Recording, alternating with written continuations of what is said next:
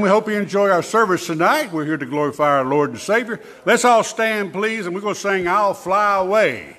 All righty. The music cranks up. We have no piano player, so we're using our soundtrack that we used to use at the nursing home, all right? All right. Y'all ready to sing?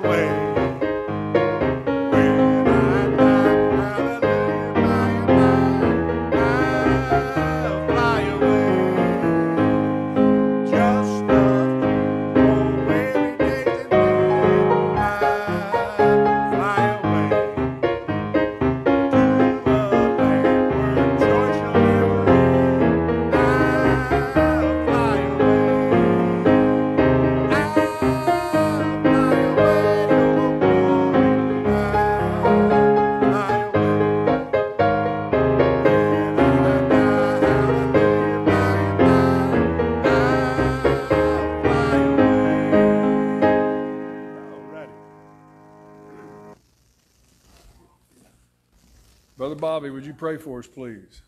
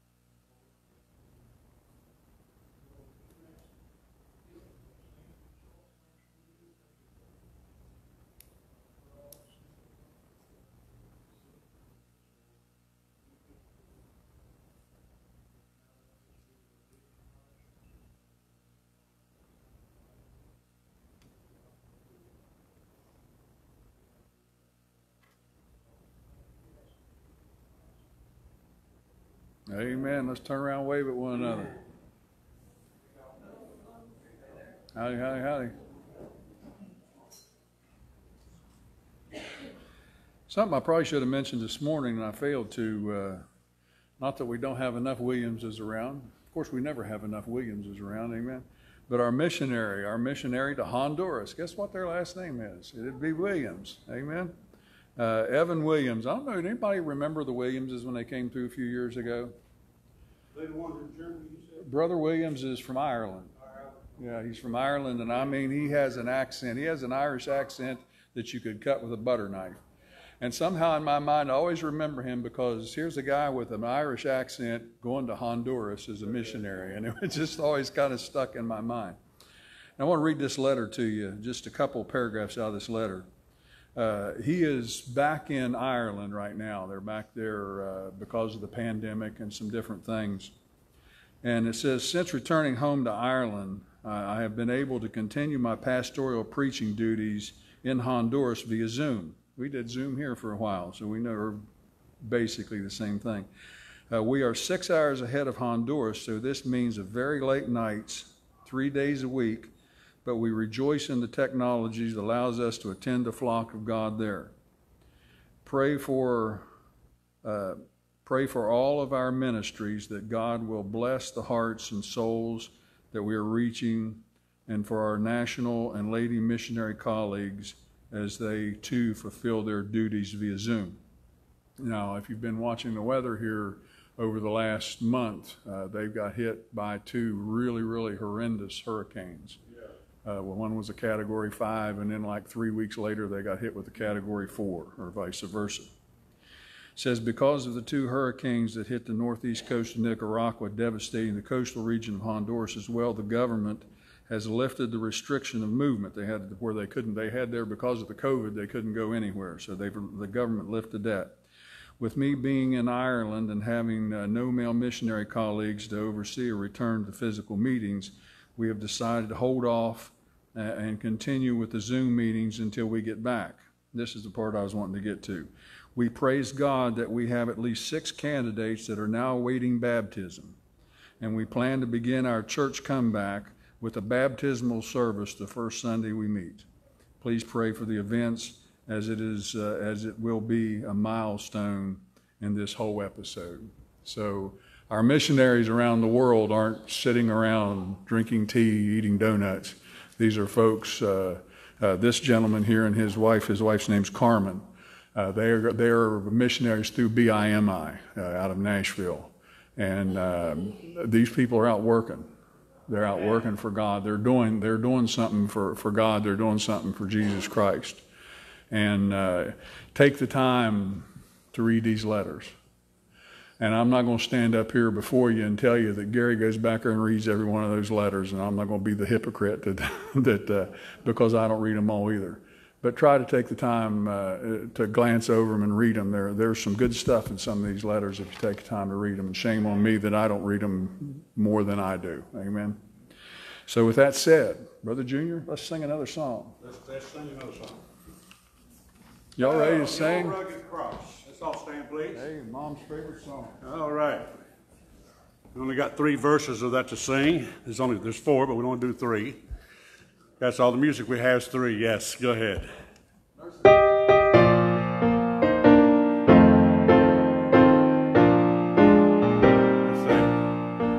On a hill far away stood an old rugged cross, the emblem of suffering and shame. And I love that old cross where the dear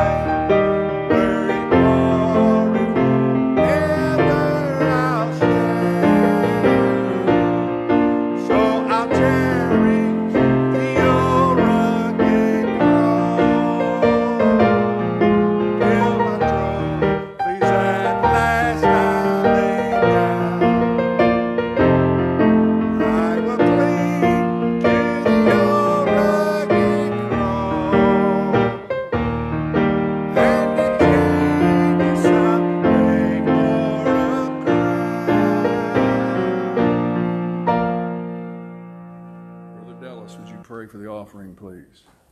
Lord, Heavenly Father, we thank you for another opportunity to come to your house, Lord. We love you and we praise your holy name, Father. We just thank you so much for your Son, Jesus Christ.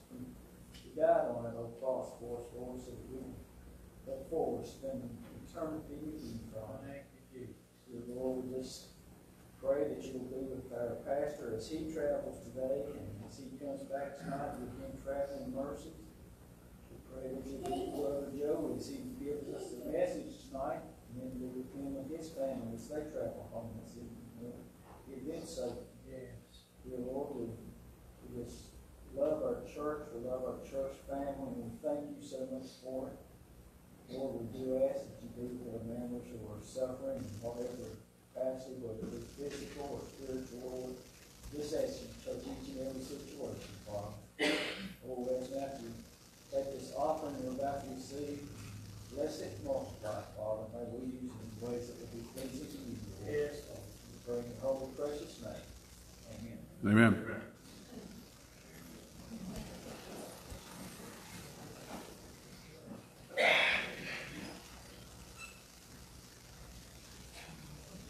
Mr. Junior, can you run the sound booth, please? Yeah.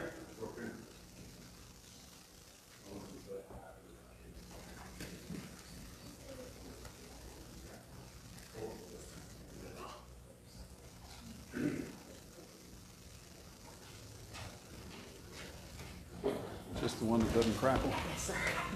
Let's hope it.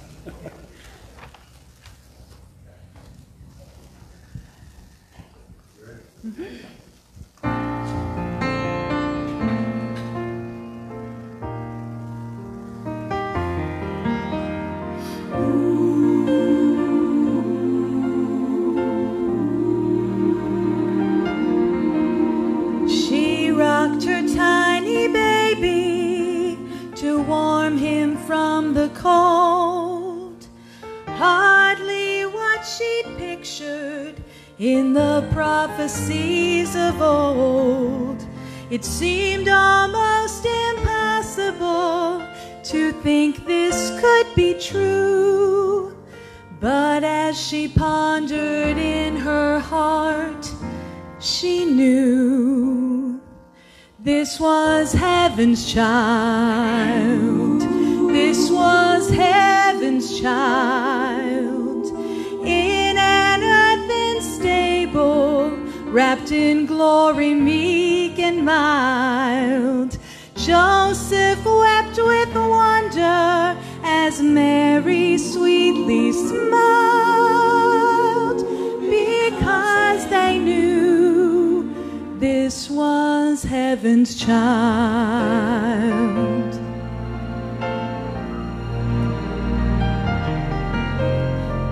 The angels must have missed him as they sang him to sleep, but they marveled at the promises this baby came to keep. His father must have felt it was great sadness and great joy as he watched his little baby boy. 'Cause this was heaven's child. This was heaven's child. In an earthen stable, wrapped in glory meek and mild. Joseph wept with wonder as Mary sweetly smiled, because they knew this was heaven's child. Mary's little baby boy was Joseph's pride and joy, and still they wish the world could see that he was so much more. This was heaven's child. This was heaven's child. In an earthen stable, wrapped in glory meek and mild. Joseph wept with wonder as as Mary sweetly smiled, because they knew this was heaven's child.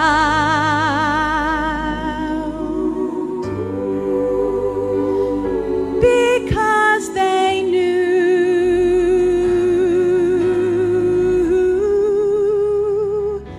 this was heaven's child.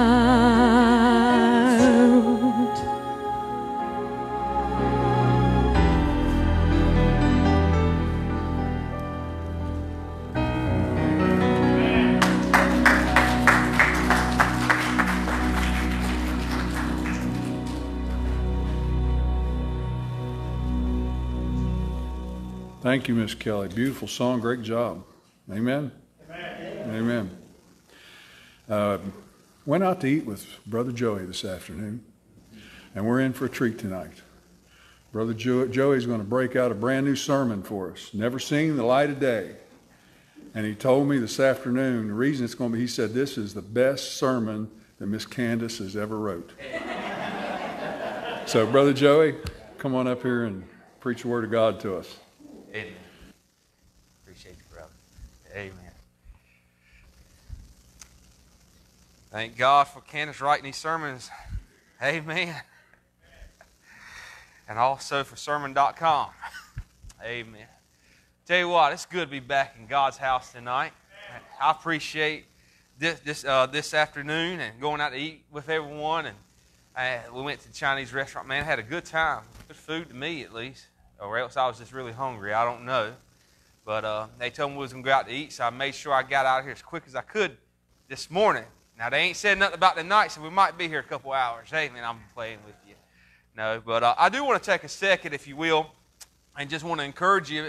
We mentioned this morning, Brother Gary did, about the youth meeting or the youth night we got coming up. I think it's in January, the third Friday, whatever that date is, but 15th. And I do want to encourage you to try to come out to that. As far as young people, try to get as many as you can. God put this burden on our heart. This is our third year going into doing this. It's TNT. It's called Teen Night Talk. And I want to encourage you to get as many teens as you come, as many teens as you can to come out that night. I guarantee they're going to have a good time. And I know usually at our church, and I got to talk to Pastor Chris a little bit more to get some more details worked out. Usually we have a good home-cooked meal and stuff, man. And then from there on out, it's like competition the rest of the night up until service.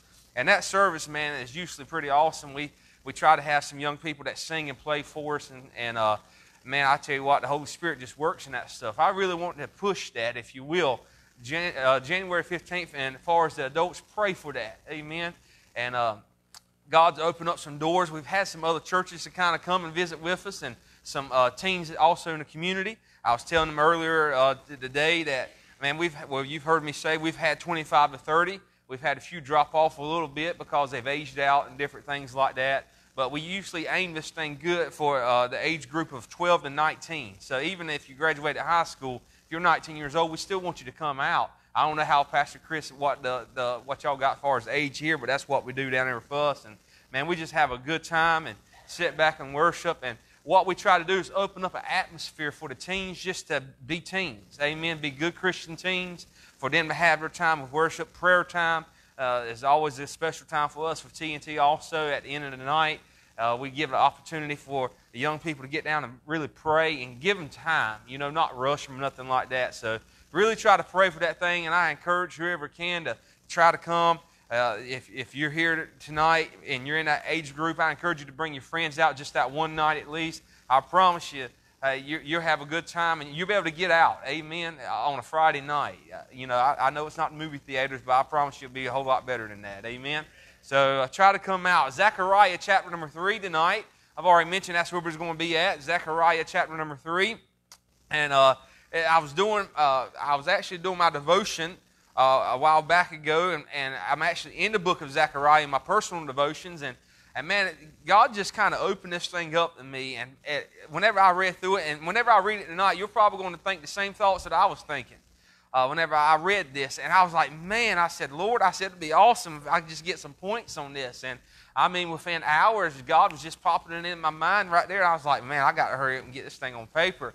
I mean, I'm ready to serve this thing. You know what I mean? And it just so happened that Pastor Chris asked about me coming down here, and y'all are just the first ones to hear it. Amen. And Candace ain't even heard this thing yet. And so I'm excited about it tonight. First of all, just to kind of open this thing up, I want to say I'm thankful I'm saved. Amen. I don't know about y'all, but I have never got over being saved. I thank God that somebody spent a little time with me to explain God's Word to me and explain that salvation is free and what salvation is and what Jesus did for me and how I was so special that He was thinking of me when He died on the cross and when He resurrected from the grave. Thank God that He defeated death, hell, and the devil himself. Amen. And He holds the key tonight. Amen. Thank God for that. And that excites me. And I don't know about y'all, but I want to build some excitement tonight. So if y'all will help me preach a little bit, amen, we'll have a good time tonight, okay? I promised you, all right? Zechariah chapter number 3. And I want to start right here in verse number 1. We're going to read through verse 5 if you want to follow along in your Bible. And the Bible says right here, and he showed me Joshua, the high priest, standing before the angel of the Lord, and Satan standing at his right hand to resist him. And the Lord said unto Satan, the Lord rebuked thee, O Satan, even the Lord that hath chosen Jerusalem rebuked thee. Is not this a brand plucked out of the fire? Now Joshua was clothed with filthy garments, and stood before the angel. And he answered and spake unto those that stood before him, saying, Take away the filthy garments from him. And unto him he said, Behold, I have caused thine iniquity to pass from thee, and I will clothe thee with change of raiment. And I said, Let him set a fair mitre upon his head. So they set a fair mitre upon his head, and clothed him with garments. And the angel of the Lord stood by. Let's pray. Our Heavenly Father, Lord, what a blessing it is on a Sunday night to be in your house. God, there's other places that we could be. We could be sitting at the house in the recliner. But God, we come here tonight because we come to worship and to seek you, God. And Lord, just to build our spirits and to stir our spirits, God, so we can get through this week coming up. And Lord, we just pray, Lord, tonight that your message will not be in vain. And God, by the end of the night, we can say it's been good to be in your house. And Lord, I just pray that you'll just freshly anoint me tonight. God, use me in a mighty way, and we'll give you the praise, the honor, and the glory for it in Jesus' name. Amen and amen. Now, to understand the book of Zechariah, one must understand the book of Ezra. Back in 2 Chronicles chapter 36, we learned how Egypt has overtaken Jerusalem, making Eliakim king over them and changing his name to Jehoiakim. We also learned how King Nebuchadnezzar, the king of Babylon, captured Jehoiakim and took vessels from the house of God to put in his temple at Babylon. Jerusalem now he gets a new king named Jehoiachin. However, he is captured too by Nebuchadnezzar, and here it is, Nebuchadnezzar, he takes even more vessels from the house of God. Nebuchadnezzar has now made Zedekiah king over Judah, but we learned that Zedekiah did evil in the sight of God. So here we are, we have an evil king ruling over God's chosen people. Now, God has tried using Jeremiah to warn the people of the judgment that would come. However, Zedekiah ignored him and furthermore rebelled against the man who had made him king, Nebuchadnezzar. The Bible describes Zedekiah as someone who has hardened his heart towards God. In 2 Chronicles chapter 36, starting in verse 12, the Bible says this, And he did that which was evil in the sight of the Lord his God, and humbled not himself before Jeremiah the prophet, speaking from the mouth of the Lord. And he also rebelled against King Nebuchadnezzar, who had made him swear by God, but he stiffened his neck and hardened his heart from turning unto the Lord God of Israel.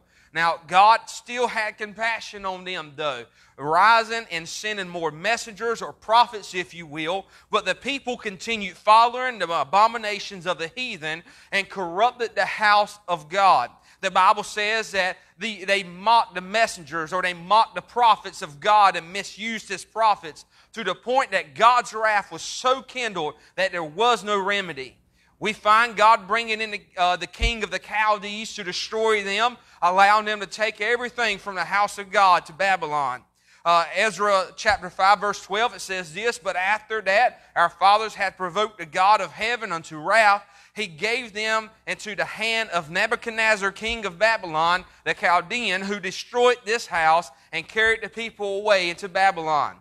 Now at this point, they had burnt the house of God in their palaces. They broke down the wall of Jerusalem, and those who survived were carried captive to Babylon. Here, the people of God will remain under captivity for 70 years. After 70 years, King Cyrus of Persia had overtaken Babylon, and we found that Cyrus's spirit is stirred by the Lord, and he makes a decree about the reconstruction of the temple. Here we see the prophecy of Jeremiah unfolding. God's people will return to begin rebuilding the house of God. This is where the book of Ezra comes into the picture now, okay? You'll read that when Cyrus had made this decree, that Zerubbabel had led many of the captivity back to Jerusalem, and the construction had begun. It wasn't very long, though, that they started facing opposition from Satan through the children of Judah and Benjamin. This was attempted first by accommodation. If you know anything about the story, you'll see that they asked Zerubbabel and the leaders if they could help in building the temple, but they were rejected for the fear of them causing opposition in building. They wanted them to compromise. Ezra chapter 4 and verses 2, starting there, the Bible says this, "Then they came to Zerubbabel and to the chief of the fathers and said unto them, Let us build with you, for we seek your God as ye do. And we do sacrifice unto him since the days of Esarhaddon, king of Asher, which brought us up hither. But Zerubbabel and Jeshua and the rest of the chief of the fathers of Israel and unto them, said unto them, Ye have nothing to do with us to build an house unto our God, but we ourselves together will build unto the Lord God of Israel, as King Cyrus, the king of Persia, hath commanded us." Okay, so don't fall asleep on me yet. Here it is that they have faced opposition whenever it comes time for reconstruction. They said, you know what, we'll compromise with you. We'll build with you. But here it is that Zerubbabel, thank God, was smart enough to not let that happen, because they knew that, hey, in the past they've went to false gods before, and they were scared that they would start using these buildings and stuff to serve false gods and stuff like that. So they tried accommodation. Then they tried intimidation. They tried intimidating them, trying to cease the work of God.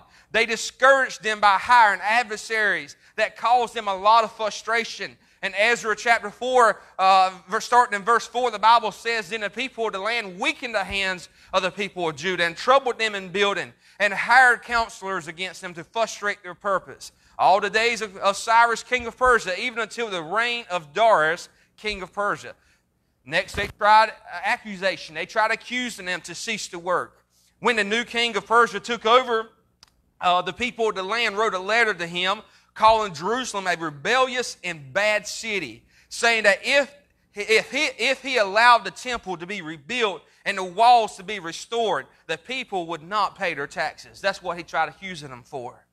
After hearing the letter, the king made the decision to stop construction of the temple, which it did until the reign of Darius. Ezra chapter 4 verse 24 says, "Then ceased the work of the house of God which is at Jerusalem. So it ceased until the second year of the reign of Darius king of Persia." After the work ceasing, we find that the prophets Haggai, and this is where we get into our message, the prophets Haggai and Zechariah enter into the picture in Ezra chapter 5. The work is now restarting while Haggai and Zechariah are encouraging the people of God. Zechariah had been given 10 visions between the 1st and 6th chapter of the book of Zechariah. The fifth vision that we had, the fifth vision that he had is our text that we read tonight. Zechariah, he's seeing Joshua, and you got to picture this with me. He's seeing Joshua standing before the angel of the Lord along with Satan by his side, resisting him. The Strong's definition for the word resist is this here: to act as an adversary or to oppose. And pretty much he's trying to slander Joshua. That's what the picture is right here. The picture is painted here is Joshua standing clothed in filthy garments, which is a picture of sin, while Satan is taunting him before God. The Bible calls Satan an accuser of the brethren. If you look in Revelation chapter 12 and verse 10, it's obvious by reading what God said in verse 2 that God knows the condition of Joshua. Look there where it says this right here. It says, "And the Lord said unto Satan, the Lord rebuke thee, O Satan, even the Lord that hath chosen Jerusalem rebuke thee." Notice what he says, "Is not this a brand plucked out of the fire?" In other words, this is God saying, I know Satan that he's dirty. I know that he's filthy. Y'all see where I'm going with this already? I know that he's not clean. So we see here that God he's already knows the condition of Joshua here in this vision. Even though Satan is pointing out the filth of Joshua, God commanded that Joshua's filthy clothes be removed, for his iniquity has passed, as the Bible just said.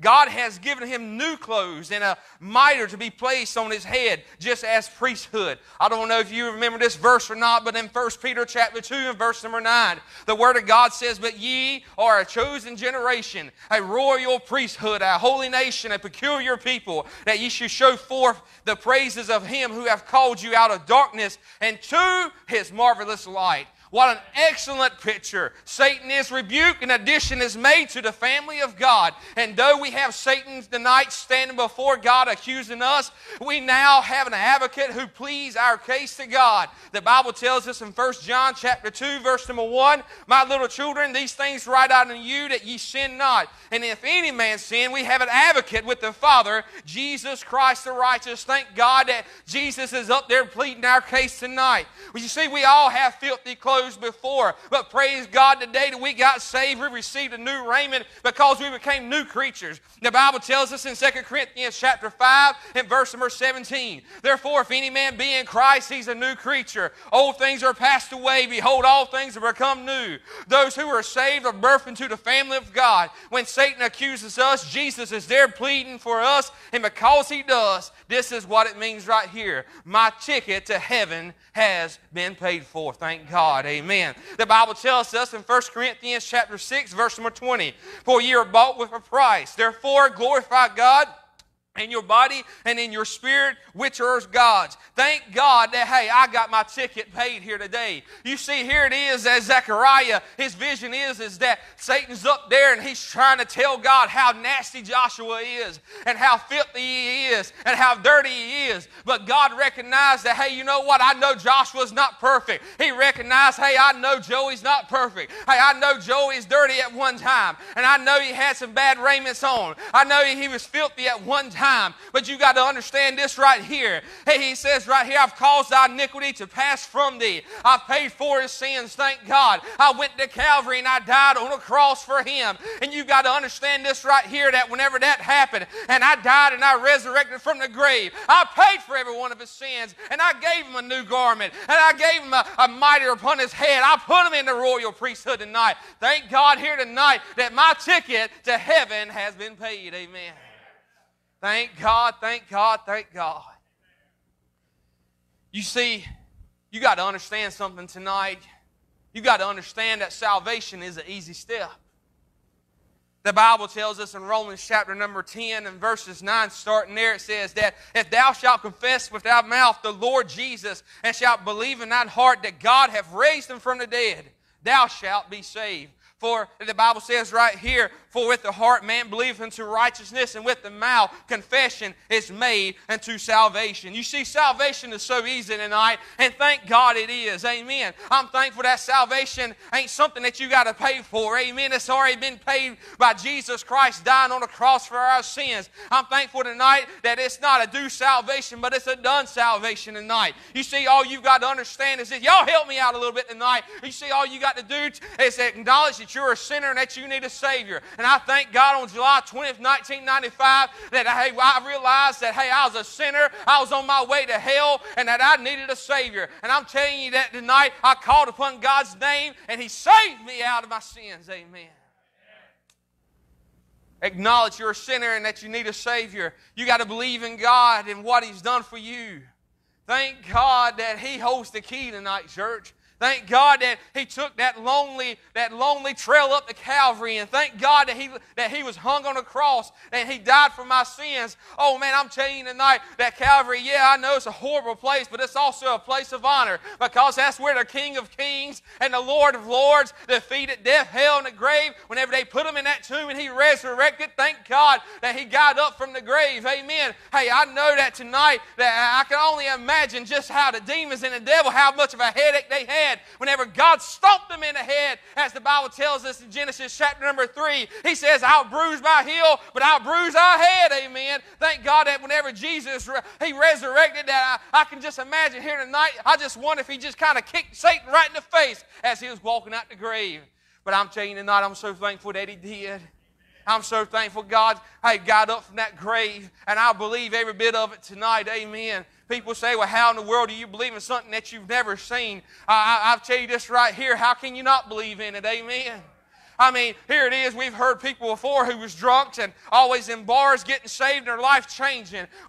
We've heard people before being wife beaters go home, and here it is that they're the best husband ever alive. There's a change in their life. How can you not believe that there's something out there that's doing that? Hey, I've seen people before stuck on drugs. I've seen people before who was thieves and all this other stuff that people get involved with. I've seen them be that kind of person, and God get a hold of them. God saved their life and pull them out of that mess. And I've seen them serve in church. Amen. Hey, I'm telling you here tonight that how in the world can you not say that God don't exist? There's something out there that changes people like that. People tonight, man, they'll send people to a rehab, and it seems like they keep going back to the drugs, but it seems like that whenever they actually get a hold of Jesus, man, that fixes everything. How can you tell me there's not a God tonight? We need to get excited about that. Acknowledge you're a sinner and that you need a Savior, believe in God and what He's done for you, and confess all this to God. Salvation is so easy tonight. I don't know if there's anybody here tonight that's lost. I don't know if anybody's in here that's unsaved. But I'm telling you here tonight, hey, you don't have to give a certain amount of money. You ain't got to do certain things to get saved. I'm just telling you, all you got to do is confess that Jesus Christ is Lord. Confess your sins to Him and surrender. It's free. Brother David came and he preached our TNT Christmas party the other night. And this is what he said. He says, I like free things. Amen. And salvation's free. And you know what? I like that. I like free things. And salvation's free. How come people don't accept it? Man, it's free. Salvation is an easy step. Let me say this right here. You need to understand that salvation is an eventful step. 1 Corinthians chapter 6, verse number 9, starting there, the Bible says, know ye not that the unrighteous shall not inherit the kingdom of God? Be not deceived. Neither fornicators, nor idolaters, nor adulterers, nor impudent, or abusers of themselves with mankind, nor thieves, nor covetousness, nor drunkards, nor revilers, nor extortioners shall inherit the kingdom of God. And thank God for verse number 11, because this is what it says. And such were some of you. It didn't say you are. Amen. It says such were some of you. You know what I just told me right there? That I don't have to change for salvation, because salvation changes me. Such were some of you. I used to be somebody. Hey, I used to be a sinner, lost and undone and on my way to hell. But thank God on July 20th, 1995, when I gave my heart to Christ, hey, thank God I don't have to worry about it no more. I'm heaven bound, the hammer down, and the devil can't do anything about it. And such were some of you, but ye are washed. That's what it says. But ye are washed, but ye are sanctified, but ye are justified in the name of the Lord Jesus and by the Spirit of our God. The Bible says that we are washed. Thank God I've been washed by the blood of the Lamb. Amen. Me and my family and myself, we sung this song not too long ago. Satan, you can't cross the bloodline. Amen. I love that. I don't know if you've ever heard that song, but you need to look it up. Man, it goes, I just got to tell you, Satan, you can't cross the bloodline. Amen. Because I've been covered by His blood. I've been washed, thank God, by the blood of Jesus. Man, y'all ain't excited like I am right now. Amen. I'm talking about the blood of Jesus Christ. I mean, nobody have a fit right now. Amen. Hey, we ought to say amen right there. I've been washed by the blood of the Lamb. I've been sanctified. I've been justified. I'm declared righteous by God. You got to understand that salvation is an eventful step. There's a lot that goes on whenever somebody gets saved, even though you don't do a whole lot. You understand what I'm saying? You don't do much, but I'm telling you right now, there's a lot that goes on whenever you get saved. You have a new challenge, and that is to live for God. Whenever you get saved, hey, your desire should be God. That should be the time that you're on fire for God. You're on fire for God so much, man, you're just ready to charge hell with a water pistol. Amen. You can't wait to tell somebody. You can't wait to get you a Bible in your hands. And you can't wait till the next church service. Amen. That desire, amen, is what I'm talking about. And that desire, where's your desire at tonight? Whenever you get saved, there's a lot that goes on. You want to live for God. Hey, you want to throw that garbage out of your radio stations and do away with them CDs and them podcasts that ain't worth 2 cents. Amen. Hey, you want to get some good godly music in your life. Amen. You want to do something for God. We should be excited about this. I mean, here it is, a person that has just passed from death to life. And we should be excited about that. We should be on fire about that. You see, salvation is an eventful step. There's a lot that goes on. Yeah, you don't do much of anything except just confess. But whenever you do, brother or sister, I'm telling you right now that the angels start singing up in heaven and they're glorifying God because here it is, that one sheep is finally found. Amen. And I'm telling you, there's a new desire. God puts a new song in your heart. He puts a new pep in your step. Amen. You have a new challenge. Let me say this right here. Hey, you are a changed creature whenever you get saved. Your personality will change. I mean, whenever God gets a hold of you, and let me say something right now, my God is big, and whenever something that big gets in something this small, it can't help but just leak out once in a while. Amen? And your personality will change. There's something different about that guy at work. He's smiling. It's Monday. Don't he realize we still got 5 more days to labor? Amen. God help. The warden's going to be around before long. Amen. I'm telling you, that your personality would change. Your wife and your husband's going to say there's something different about. I think about y'all. I just thought about that. Whenever Miss Norma got saved, and if I ain't mistaken, don't correct me right now if I'm wrong. Do it after service. Amen. But there's something that Brother Billy said there was something different about Norma. He wanted to know what it was. I'm telling you tonight, church, your personality would change when you get saved. It's an eventful step. There's a lot that takes place in it. Your personality would change.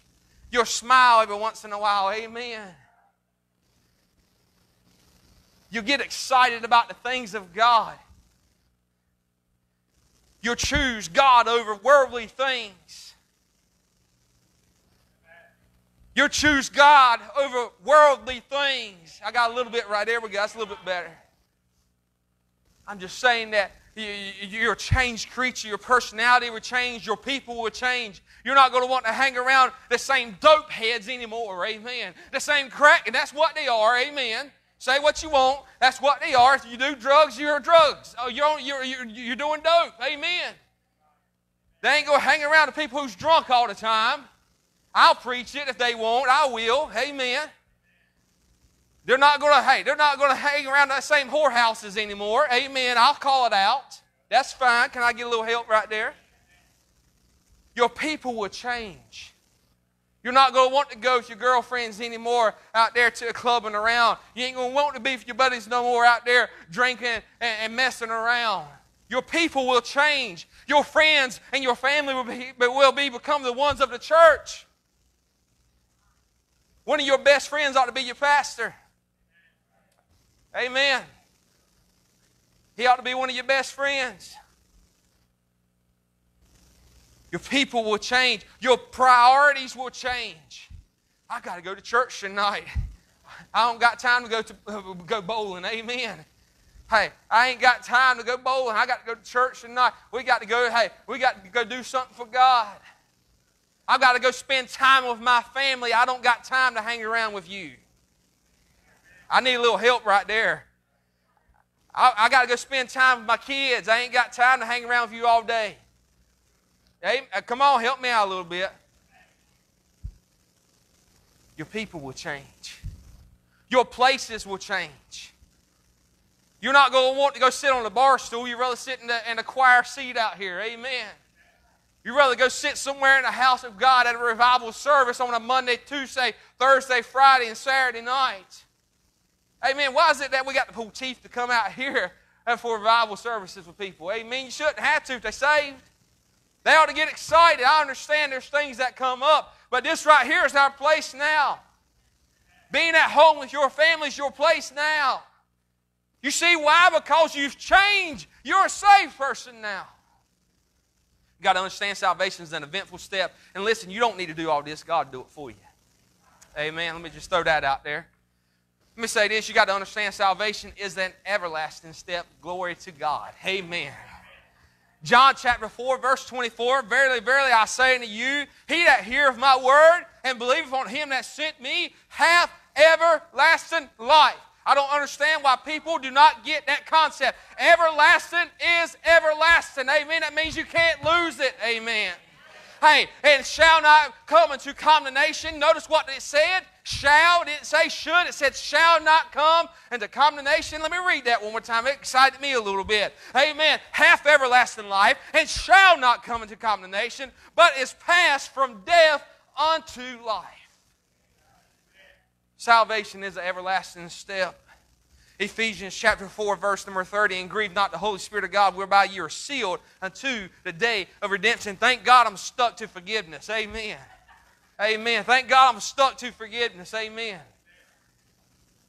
Hallelujah. But I'm feeling good right now.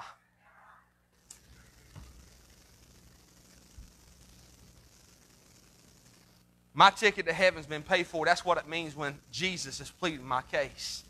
Satan may be accusing me, but Jesus is saying, I've already paid for that ticket. I've already got that one paid for, buddy. Can't touch that one. Can't cross the bloodline. Let me say this right here. It also means that my sin has forever been pardoned. Not only does it mean my ticket's been paid for, but my sins has been pardoned. Hey, my sins has forever. I had to put forever in there. Amen. It just made me feel good. Amen. My sins has forever been pardoned. Amen. 1 John 1:7 says, but if we walk in the light as he is in the light, we have fellowship one with another, and the blood of Jesus Christ, his Son, cleanses us from all sin. All sin. From all sin. That's what the Bible just said. What does that mean, Brother Joey? It means that all my past sins. That's what it means. Isaiah chapter 43, verse 25, even I, am he that blotteth out thy transgressions for my own sake, and will not remember thy sins. I like that last part right there. And will not remember thy sins. I'm thankful that God doesn't hold stuff over our head. I'm thankful that whenever we do goof up, God don't say, well, you know what? You remember that last time that you did this, right? I don't know about you, but I thank God that he has the power to forget sins. Amen. I believe that, and I don't know about you. Hey, thank God that he will not remember our sins. That's what the Bible says. He said he's blotted them out. He's blotted out all of our transgressions for his own sake. Here it is. Zechariah, he's got a vision, his fifth vision right here. And he's seeing Joshua, and he's seeing Satan and the angel of the Lord. And here it is, Satan's trying to accuse Joshua, saying that he's filthy, saying that he's nasty, saying that he's no good because he's sinned. He's done evil. He's done bad stuff. Here it is. God and said, I know already. Didn't he come out the fire? I know he's dirty. But you see, you got to understand, I forgave your sins. Tonight, you're sitting here and you've probably got maybe one of the worst testimonies that anybody's ever heard. Maybe you was that one person that's been out in the bar. Maybe you used to be a drunk. Maybe you used to be on drugs. Hey, maybe you used to run around with your wife or your husband. Maybe you used to beat your kids. Maybe you used to steal at work. Maybe you used to be the biggest gambler that there was. And you thought to yourself that there ain't no way, as many things that I've done wrong, that God ever saved somebody like me. And I'm telling you tonight, there is the accuser of the brethren that's sitting there, Satan himself, trying to bring up everything in your past. And he's trying to bring it up and say that you're not worthy, you're not worthy, you're not worthy. But thank God for new clothes here tonight. Thank God that whenever you got on your knees and you bowed and you prayed to God and you confessed your sins to Him and you accepted Him as your Lord and Savior, that He blotted out every transgression. He can't even remember the sins according to what the Bible says. All my past sins, all my present sins. Psalms 103 verse 12, as far as the east is from the west, so far hath He removed our transgressions from us. I don't know about y'all, but I did learn this in school, that there's no meeting point for east and west. There is for north and south, but there's no meeting point for east and west. Man, I tell you what, that's a blessing right there. That is a blessing. Knowing that God will forgive sins and that He will cast them as far as the east is from the west. This also includes all my future sins. 1 John 1:9, it says this right here, if we confess our sins, He is faithful and just to forgive us our sins and cleanse us from all unrighteousness. Man, my sins is forever pardoned. Thank God for that. My sins are forever pardoned. I don't know about y'all, but that just excites me tonight. I was sitting here and I was studying through this stuff. And man, I was just having a shouting fit to myself.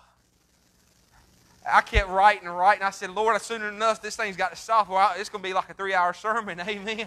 I was like, I got to cut this thing off and land this plane somewhere. I'm telling you tonight, it just excites me knowing that my sins are gone. I can't say it enough. My sins are gone. Lastly, tonight, let me say this. Jesus, He pleads my case.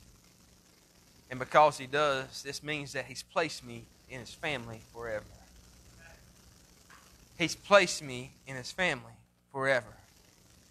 Now understand something tonight. We already know that salvation is forever. We believe that. Amen. We believe that once you truly get saved, that there's no sin that can ever take that from. The Bible says no man can pluck Him out of my hand. He's mine. All that the Father giveth me, I shall in no wise lose nothing, none of them. John chapter 6, verse 39, and this is my Father's will which hath sent me, that of all which He hath given me, I should lose nothing, but should raise it up again at the last day. The Bible tells us in John chapter 10 and verse number 28, it says, and I give unto them eternal life. I give. He didn't say I charge, by the way. Amen. He didn't say I put it on as IOU either. Amen. He'll pay me back later. He says, I give. I give unto them eternal life. And this is what I like right here. And they shall never perish. I love that promise. It didn't say should. It didn't say might. It didn't say possible. Amen. But it said shall. I just like that word shall, Brother Ken. I don't know why. I just love it. I love shall. Amen. And they shall never perish. Neither shall any man pluck them out of my hand. Satan, you can't cross the bloodline. Goody, goody, goody. Amen. Hey, He's placed me in His family tonight. You know what that means? It means this right here. It means that He knows me. I told you this morning, it's not if you know Jesus, but it's Jesus know you. You see, whenever I was saved, Brother Gary, I was birthed into the family of God. And now He knows me just like my wife knows me, my cousins know me, and my sisters know me, my aunts and my uncles. You see, family know each other. And thank God that because I'm in His family tonight, that He knows me. Amen. John chapter 10, verse 27, my sheep hear my voice, and I know them, and they shall follow me. That's what the Bible just said. It says, I know them. My sheep hear my voice, and I know them. He knows me tonight. He knows me, and because He knows me, He knows how filthy I once was. He knows how wretched I once was, but He also knows that I gave my life to Him, and I confessed my sins to Him, and because of that, glory to God, hey, that He's forgave me and saved me and gave me a ticket to heaven. He knows me. We have a personal relationship. And we should be close to Christ, by the way.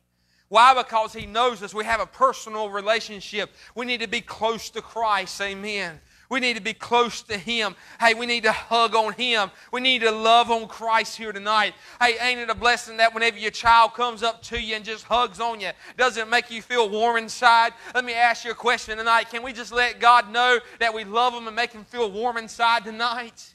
Just love on God a little bit.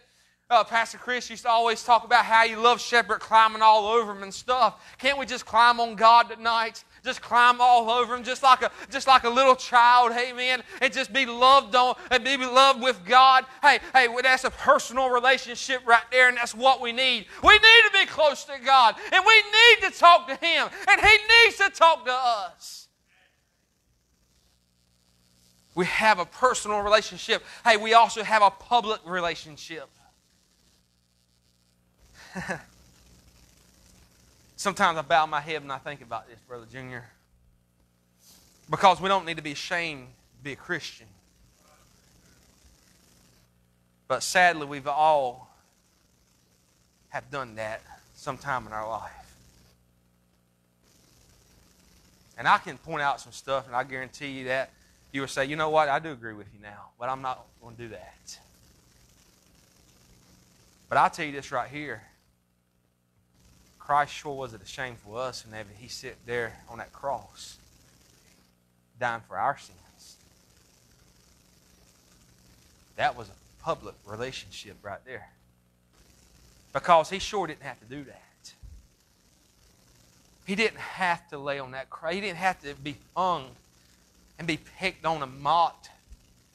But He did it anyway. And shame on me and every one of us here tonight whenever the time comes that, you know what, we don't stand up for Him. Listen, it's easy to be a Christian when you're around other Christians. But what about by yourself? Do you stand up for them then? Your work buddies know you go to church. But do you act like you go to church whenever you're at work? Hey, we have a personal relationship. We have a public relationship. Hey, and thank God here tonight we have a persistent relationship. No matter how bad things get, we still know each other. God pleads our case tonight, church. This means, hey, He's placed me into the family forever. This means that He knows me. Let me say this right here. This also means that He's kind to me. Families should be kind to one another. The Bible says in Psalms 100, verse number 5. Y'all help me tonight. For the Lord is good, His mercy is everlasting, and His truth endureth to all generations. Notice His mercy is everlasting right there. Hey, thank God for that. Psalms 106, verse 1. Praise ye the Lord. Oh, give thanks unto the Lord, for He is good. For His mercy endureth forever. Psalms 107:1. Oh, give thanks unto the Lord, for He is good, for His mercy endureth forever. Psalms 118:1. Oh, give thanks unto the Lord, for He is good, because His mercy endureth forever. Psalms 118:29. Oh, give thanks unto the Lord, for He is good, for His mercy endureth forever. Psalms 135:3. Praise the Lord, for the Lord is good. Sing praises unto His name, for it is pleasant. Psalms 136:1. Oh, give thanks unto the Lord, for He is good, for His mercy endureth forever. Psalms 145, verse 9, the Lord is good to all, thank God. and His tender mercies are over all His works. The Bible just says that God's pretty good. Amen. Thank God for His good grace and mercy tonight, church. The Lord is good. His mercy endureth forever and ever to all generations. So I will stand up, sing praise, hallelujah, for I know the Lord is good. Hey, just His mercies alone shows His kindness tonight. Psalms 86 verse 15, but Thou, O Lord, art a God full of compassion and gracious, long-suffering, and plenteous in mercy and truth. Hey, the mansion He's built for me shows His kindness. So, the Bible says in John chapter 14, starting in verse 1, it says, let not your hearts be troubled. You believe in God, believe also in me. In my Father's house are many mansions. If it was not so, I would have told you. I go to prepare a place for you. And if I go to prepare a place for you, I will come again, receive you to myself, that where I am, there ye may be also. Amen. Hey, I'm telling you here tonight, just His mercies, hey, alone shows His kindness, because God really should be giving us what we actually deserve tonight. Hey, the mansion that He's building for me shows His kindness, because I'm telling you here tonight, hey, I don't deserve anything that He gives me. Amen. Tonight, hey, I should deserve to go to hell tonight, but thank God that He promised that He's going up there to prepare a place for me in His Father's house. Thank God. Hey, this means that He's kind to me. This also means that, hey, if I'm in His family, of course it means that I'm kin to Him also. Galatians chapter 3 verse 26, for ye are all the children of God by faith in Christ Jesus. That's what the Bible says. Y'all heard that? For ye are all the children of God. We're kin to Him. Amen. Hey, Romans chapter 8, verses 16, starting there, the Bible says this. The Spirit itself beareth witness with our spirit that we are the children of God. And if children, then heirs of God, and joint heirs with Christ. And so be that we suffer with Him, that we may be also glorified together. Thank God that I'm His child tonight. Oh yes, oh yes, I'm a child of the King. His royal blood now flows in my veins. And I who was wretched and poor now can sing, praise God, praise God. I'm a child of the King. Going back to our text tonight, after hearing the vision that Zechariah had about how God pleaded Joshua's case, how couldn't the people of God get encouraged after going through such a depressing time? After knowing that the construction for the wall and for the temple has been ceased because of people telling lies on them. Can you imagine how discouraging that was? Hey, how discouraging was it whenever you got ready to build that building across the street and all you heard was, you can't do it yet. Can't do it yet. Can't do it yet. Can't do it. For years and years and years. I don't know how many years. It's been a long time. 11 years of trying to build the temple. It's discouraging, ain't it? God used a prophet just to come in and shed a little bit of light. I don't know about you, but it excites me knowing that Jesus is pleading my case tonight. Amen. Heads bowed and eyes closed. Y'all can come on up, and we're just going to pray, and y'all end the service however you want. Our Heavenly Father, I'm thankful for the opportunity once again to be here at Bible Baptist. And I've really enjoyed this message tonight. I know I have. Lord, from studying it to delivering it, God, it's all I can say is, wow, Lord, you got some awesome thoughts that you give people. Lord, I just pray tonight as we leave this building, Lord, there's times that we face depression and we get discouraged. We want to give up and throw in a towel. But Lord, sometimes it just takes a little message of reminding us that Jesus is still on our side just to get us back excited.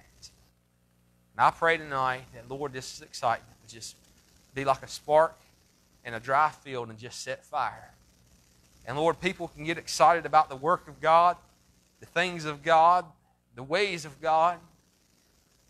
And Lord, we look forward to one day being up there in that mansion.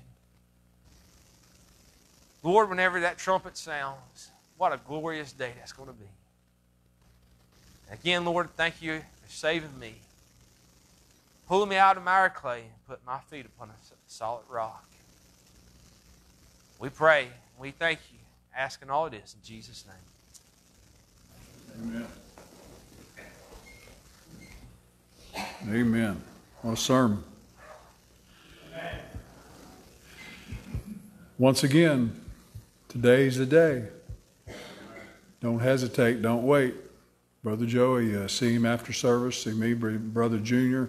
If you're a lady, see one of us, and we'll get you with a lady. Don't wait for tomorrow. Don't wait for tomorrow. You're never good enough to go to heaven. It's not what we do, like Brother Joey said. It's not what we do. It's already been done. All we have to do is reach out and accept it. So if you're doubting, see somebody after service. See Brother Joey or one of us, and we'll fix you. We'll get you to the right people.